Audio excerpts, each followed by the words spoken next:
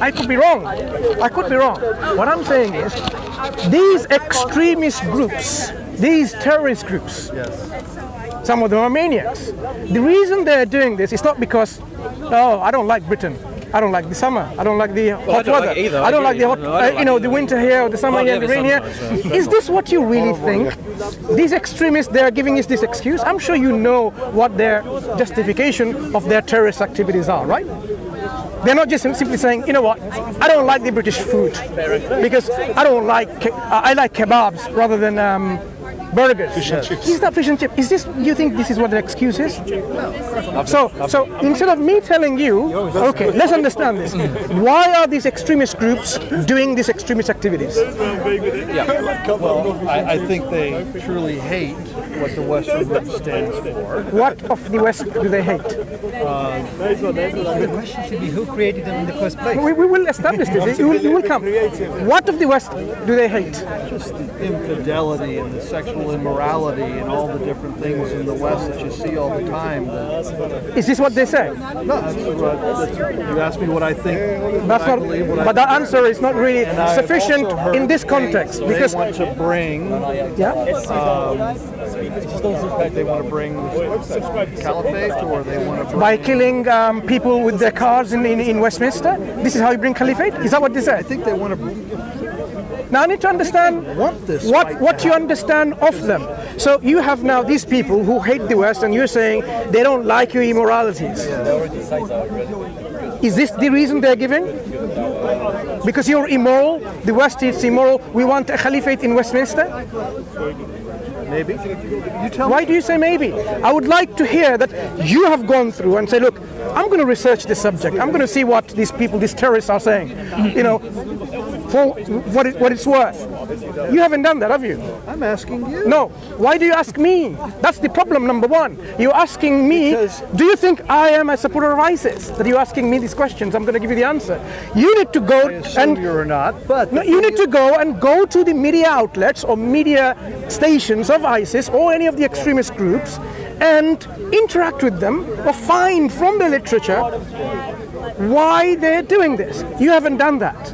And this is representing of majority of the people in the West, like yourself, because you haven't really understood why they're doing this. Have you heard of the word? Can on a more practical level, you ask for what sources you might consult. So I would recommend Al Jazeera, and not because it's the font of all knowledge, but it's better than Fox or CNN a lot. So Al Jazeera, but also lots of other sources as well. There's an Islamic news site based in London, I think, called 5 Pillars. The number 5 plus pillar in letters. I'd recommend that as another possible option. But the thing is to read widely and read different views rather than just go to one news source. Be informed. Watch Fox. But don't let that be your only source of news. Balance it out. I do listen to Al Jazeera. Right, I get good. it over in that hotel. Well, that's good. Yeah. Well, watch Russia to RT. I listen to RT. I listen to Sky. Well, good. I try to listen to all of them. Get a balanced or get a diverse diet of news, and then you'll be able to think, well, actually, I can understand this issue better now that I've, So Given that's the example of the mayor of London, how but I come back to Iraq. I've not been to Iraq, but I understand that before Iraq was invaded illegally, I think, by your government and my government, the US and British government, it had a government in Iraq. It had a health system. It had a modern education system. Yes, Saddam Hussein was a tyrant. I don't deny that. But now it's a basket case. Now there's been a civil war. There's been hundreds of thousands of people who have been killed. It's a failed state. And out of that came something that didn't exist before: terrorism. There were no terrorist groups in Iraq. Saddam Hussein didn't exist there. Al Qaeda wasn't there, despite what your government said. And now we have, out of this chaos of a failed state, we have this Sunni terror organisation that's arisen. So I partly lay the blame, actually, for ISIS, indirectly, but still part there, but at the feet of Tony Blair, at the feet of George Bush, at the feet of the Americans. Do you agree? I don't disagree. So when you say, what are Muslims doing about terrorism? No, hang on, let me just finish. When you say, what are the Muslims doing about terrorism? I would say to you, I'm fairly representing everything, I would say to you, why is your government creating the conditions by destroying societies, reducing them back to the Stone Age, barbarizing them and killing hundreds of thousands of in a war that was a lie? It was done for weapons of mass destruction, which everyone on the planet knows, apart from George Bush, doesn't exist. You know, it's based on a lie as well. We were sold a lie. It was a terrible catastrophe. It destroyed the country, and out of this has come the whirlwind. And we're surprised and shocked. And who gets the blame? Muslims. And Excuse me, no way. So I think we need to look at this, the social, economic, and political context of invasions, of decimations of society, of killings of hundreds of thousands of people, as the historical and political context for the rise of ISIS, rather than as some kind of abstract ideology that doesn't like a sexual immorality in the West. As if that's not what ISIS is about. They actually serve a good function in their own eyes in protecting against Shia death squads. That's why people in Mosul and other countries have actually welcomed ISIS to protect them from the Shias who operate death squads that kill them as well. So there's kind of warfare going on there. So it's much more complicated than what are you Muslims doing about terrorism? What are you Americans doing about not creating the conditions where terrorism comes out like an evil phoenix? That was essentially my point. Forgive me if that's the way my approach was. No, I'm not blaming you I'm personally. not trying to say. I'm using you as a whipping Look, voice. we've got a problem here. What are the Muslims doing about it? No, not by. I totally agree with the things you said, but I think that. Because you mentioned that Iraq had a very strong infrastructure. I think the goal was, totally agree, 2020 hindsight, that it was wrong. We just plucked out Saddam Hussein from there. Everything will work good, and you'll have just pressed a button and then that's it. End of Saddam Hussein. Things aren't that They didn't do that. right? They actually told the entire Iraqi army was disbanded. Do you remember this? This is one of the problems. It wasn't just one individual. They actually removed the upper echelons of the state. They removed the army and the high command. And do you know the backbone, I'm told, of ISIS is Iraqi officers. Iraqi officers of Saddam Hussein's army. Iraqis. So there's a liberation there. So it wasn't just an individual. They actually removed and destabilized a whole society, and then it was caught up in chaos. And out of this was born multiple terrorist organizations. And there were, early on when America was occupying, a lot of these so-called terrorists were people who were seeking to free their country from the occupiers. Who were the occupiers? The British and the Americans. And so they were motivated by patriotic instincts, arguably, rather than hatred for Western sexual immorality. They wanted them out of their country. It's the same with the Taliban in Afghanistan. A lot of people are motivated. They want the foreigners out of their country. And if we were Afghans, whose side would we be on? Would we just naturally go with Americans, or would we want the people of our country to rule our country? You brought up in your conversation, you brought up George Bush and you brought up Donald Trump. Yeah. Where does Obama fit in this? Well, do you think he was completely clean? No, he was He was Bush too. He was son of Bush. Son of Bush. He was son of Bush. Son of a Bush. He was son of a Bush. No. He was Bush Mark II. He continued the legacy. You remember? I think he was really expanded it. He expanded. I think he was really well intentioned. He wanted to close. He promised to close Guantanamo Bay. Within days again. 8 years later. No, it's still open at the very end of his presidency. He failed on his own. He was given the Nobel Peace Prize. Do you remember that? Before he got elected. He was given the Nobel Peace Prize. The day after he got elected, he got a Nobel Peace Prize for doing nothing. No, I know. It's extraordinary. Well, he got the Nobel Peace Prize for not being George Bush. That's why he got it. Initially. But the Republicans stopped him doing his work. Well, I'm not going to blame Gabe. Anyway, returning to your original question, why I said I felt that this was the wrong question. Yes. It's not what Muslims should do. Muslims have already what should we all do? What should you all do? I think the responsibility, you have to take some responsibility with you in your hands and say, look, and I agree. The reason why, as my brother have expounded and explained, created huge division between but as we have now realized, the rise of these terrorist organizations is partly and mainly to do with this political situation, the devastation created by our governments of respective countries. So you should not allow this to happen. And since this is happening, you should, stop invading Muslim countries. Would be a great Stop it start. tomorrow. Thank you very much. That's my frustration. Is I'm just as Don't take this frustrated with our personally. You're government just a dude. I'm not blaming you personally. The solution, I think, we should stop invading Muslim countries. Islam, terrorism, That generates blowback. jihad, all of that. All this quotation they have to take it off. Call them terrorists, call them criminal, call them whatever you like. At least. Just take You're going to get off blowback. the word You're going to get Islam blowback and from these Muslims countries. and all of If you that. invade countries At impunity, least. someone's going to But take yet out they still and keep saying the blow same. out something here. As cause and effect is common sense. Yeah. Someone's So- going to get pissed off and come back at you. So we One of the understood. things I've heard We from understood. Donald Trump, though, is he doesn't. Yeah. I know he said that. But he said it's interesting though the way how this conversation became. In any of Obama. I agree. No, he's Did you notice one thing? I agree. It's interesting how this conversation becomes a political conversation. But out of this, we learned something, right, in this discussion. But can I come back to, you said you were a Jew. No. I did not say. Did you say he was a Jew? Oh, you didn't say you were a Jew? No, I'm a Christian. You're a Christian. I'm a Christian. Okay. So as a Christian, Yes. what's stopping you from accepting Prophet Muhammad? What's stopping? Well, because of who I believe Jesus Christ is. That's what our whole conversation was. I truly believe that Jesus Christ is God first. Is this what he I believe taught? in one God. I believe that I believe in the Trinity. I know it's hard to explain. It's kind of like Why is it hard to explain? because it's the mystery of God. Are you saying God communicated something about him that shouldn't have been communicated? Relationship with Jesus Christ. May I just Totally believe that. May I he just died try to for understand us. something? Yes. You see, when the Creator communicates with the creation, it's for a reason, right? For a reason. There are many things about the Creator that we will never comprehend with our finite mind. Like the Trinity. Let's understand this, many things. Because God is infinitely greater than us, right?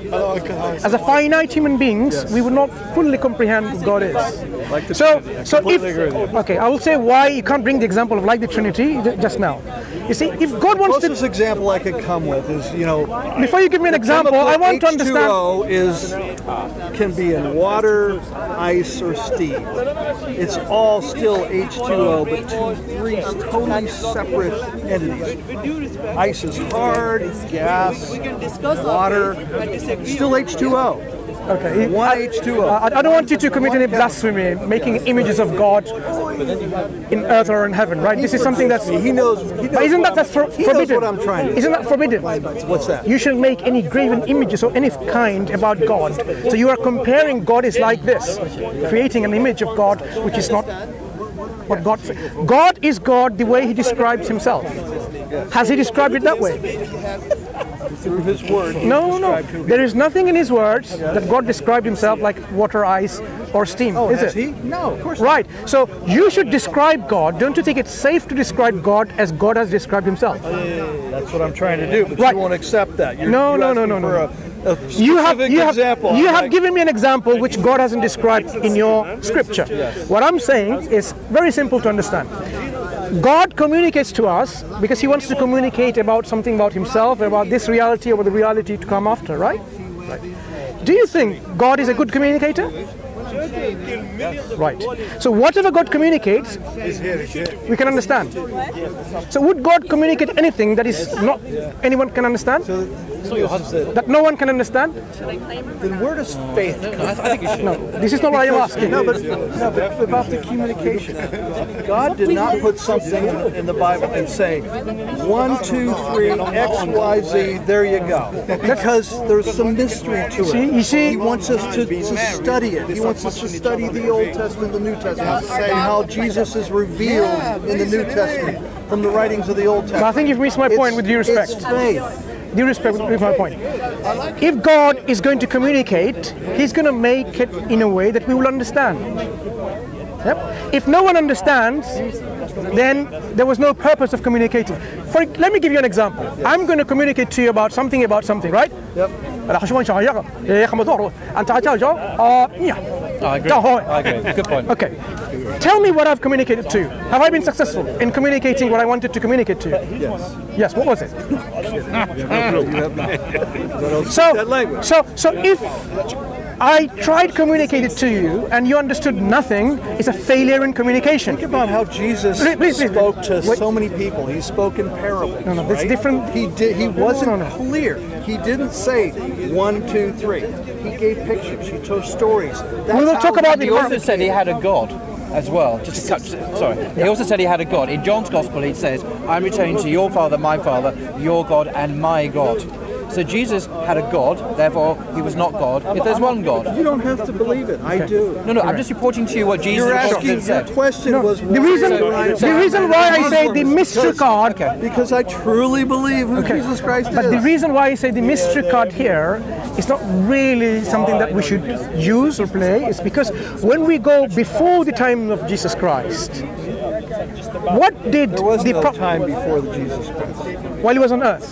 Oh, I was on earth. Right. So there were prophets and messengers raised by God to convey the message of God to mankind, right? God himself raised prophets and messengers. Yes. Did he tell to any of those prophets and messengers, I am a Trinity, that I am 3 in 1? Or rather he said, I am God and there is none else. Before me there is no God form. After me there is no God. I alone am God and there is none else.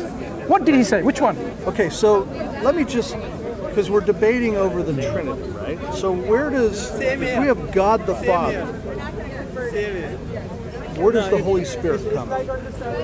What is the Holy Spirit? Let's go one step at a time, because instead of engaging with the subject at hand, You want to? I know we're gonna debate about Jesus. we're not debating. Let's We're just just simply say saying, if we find before Jesus, the man, the prophet, peace be upon him, who was walking on this earth and conveying the message of God to the people, there were a series of prophets and messengers beforehand. If they are indeed from God, and God communicated to them about himself, They all said and exactly what would happen. Isaiah said exactly what would happen to Jesus. did they ever tell the people God is a Trinity? 53. Did they tell the people, like for example Abraham and Moses, did they say, peace be upon these prophets, that God is a Trinity? No, they didn't say. If God was a Trinity, you'd expect them to say that, right? Not necessarily. Okay. If I God, think okay. because If that's God is where one, it comes in. okay. If God is one, do you expect God to convey that message that He's one? I said earlier how we don't understand. No, my friend, please. Just one point to understand. If God is one, Yes. rather than 360 million, would you expect God to convey this message that I am one? Yes, he says, Would you expect that God should convey that to you? Or "Have no other God than me." Yes. It's so very if clear. God is one, He should tell you that He's one. Yes? If God is two, do you expect that He should tell you that God is two? I don't think he's two. No. I believe in one God. If He was two, 3 persons, one God. let's try to understand. If God was two, if He were two gods, Yes. you would expect God to convey to you that we are two gods. Right? Right. If God is a Trinity, you would expect likewise God to convey to you that I am a Trinity. I think it's all through the Bible. Now, which prophet said God is a Trinity? So you have Isaiah, you have Jeremiah, you have Micah, you have a whole, you have dozens and dozens of This prophets. is what You you have to expect. take the entire Bible in No, context. take the whole of the Old Testament, the Tanakh, the Torah, the Nebi'im, the Ketubim, the Torah, the prophets, and the books, right? Writings. Take all of them. Which of the prophets told their respective people that God is a Trinity? None. Or maybe you know. None, Where? right? None. Did you say none? Where was it? No, you would expect every single one of them to say God is a Trinity if He was a Trinity. I may expect it. No. I'm not God, and how You He see- wants to communicate to His people, and how He wants to show and reveal His Son. You It's agreed so earlier on, simple. if God is It one, was so easy, okay. then every. Do you then everybody also would believe, accept right? that God, if He expects us to worship Him, He should tell us plainly that you should worship me? Do you expect that? He does tell us. Right. So if you look in the Old Testament, does God anywhere in the Old Testament mentions that you should worship me? All through it, yeah. All through we it. should worship Him, yes. All through it. This is what we expect, right? Right. Right. Do you believe Jesus is God expecting our worship? Yes. Can you find a verse even one throughout the whole of the entire New Testament where Jesus makes that clear that you should worship me? I think so. My special Muslim Bible. I got it. Okay. You won't find any. You would not find any. I'm not just making this claim, it's a fact of reality. Can I just make a footnote to that? Jesus was asked in Mark's Gospel, what is the greatest commandment? And he repeated the Shema. This is the 3 times a day creed, if you like, that Jews recite even to Trinitarianism, I would say. Unless you can show me where Jesus taught the Trinity, then perhaps I will change my mind. So, would you like to have my Muslim Bible too? No, it's not a Muslim Bible. Okay. Yeah. I mean, if you think about, put Jesus Christ in a historical context. He was walking and talking to people. What were the people believing about him? What did the people think who he was? Did the people think, God is on earth, let's worship him? Or did they instead think, wow, a prophet has arrived among us, doing wonderful miracles? No, I don't agree. What he said, well, we know it. In Mark's Gospel, Jesus asked Peter, who do people say that I am? And Peter says, some say you're this, some say you're that. Who do you, Peter, say that I am? Very interesting answer that Jesus gave, and I agree with Jesus. That Peter gave, sorry. Peter says, you are the Christ. And that's exactly what the Quran says, what Muhammad taught, what Jesus himself. He did not say, interestingly, I am the second person of the Trinity, or I am God incarnate, or worship me, I am Yahweh, I am this, I am that. No, I am the Messiah. Jesus is the Christ? Yes. This is the teaching of the Quran. Every Muslim has to believe in it. So we agree with Jesus that he is a Quran. We don't. And he is the way and the truth and the life, and no one can come to the Father except through him. When he was at his time, he was the only way, because a messenger and prophet, when they come to a community or their nation, his mind later with Muhammad. No. Let's understand this point clearly. When Prophet Moses, peace be upon him, you've got me on the defensive the whole time. So answer that question. You just asked a question about is he a way? Bringing up things in the Bible. My friend, challenge me. With all respect to Jesus is the way and the truth and the life, and no one can come to the Father except through him. Can I answer that directly? Right? Can I answer that directly? Quit pulling things out and trying to say, what about that? What about that? Can I answer that question? We are. I want him to answer. Okay. I don't mean to point. As I said. What's wrong with me? I can answer. I said I don't mean to point. Okay.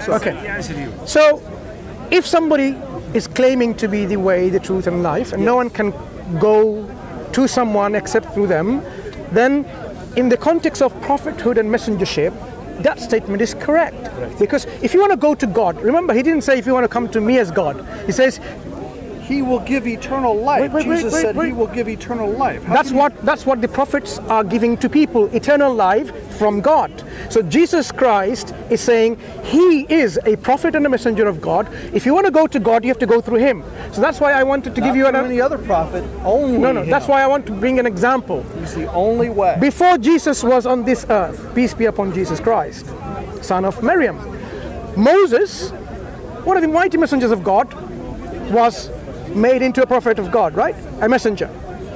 When he was there with his community, with his people, there were people who believed in God beforehand, in some kind, right? Do you think people at his time, they would have salvation if they did not go through Moses, except only through him? Or they have to go through him only? He's the only way to God at that time. Wasn't Moses the only way to God at that time? He has to be, because he is now God's spokesperson on earth, the latest, who brings you clarification of the message that has gone by, maybe perhaps corrupted, or new messages that he may bring, new laws and regulations that he may bring. So he is to be followed. He is the only way to God at that time. So every prophet and every messenger is the way, the life, the truth.